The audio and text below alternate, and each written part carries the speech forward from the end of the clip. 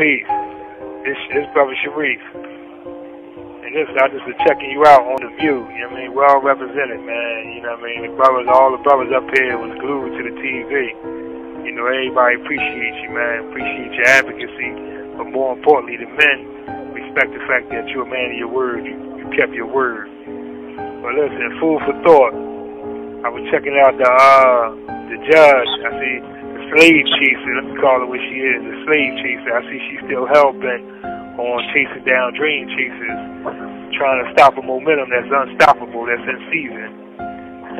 That's nigga lighters at his highest degree. But you know when she booked you, she thought that loss was going to basically damage you or destroy you. She ain't had no idea, or she couldn't even fathom that at the end of every loss is a valuable lesson. You know what I mean? When a person is submerged in that loss, find a lesson in the loss, that loss become a blessing.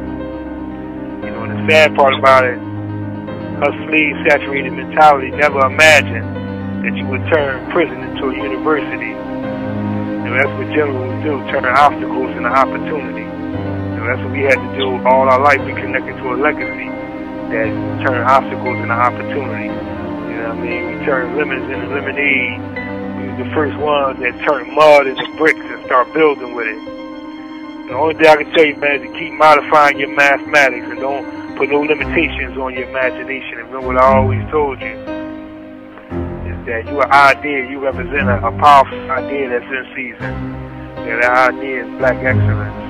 You know what I mean? And because it's in season, no element, nothing that exists can slow it down or stop it. You know what I mean? Only you can derail that.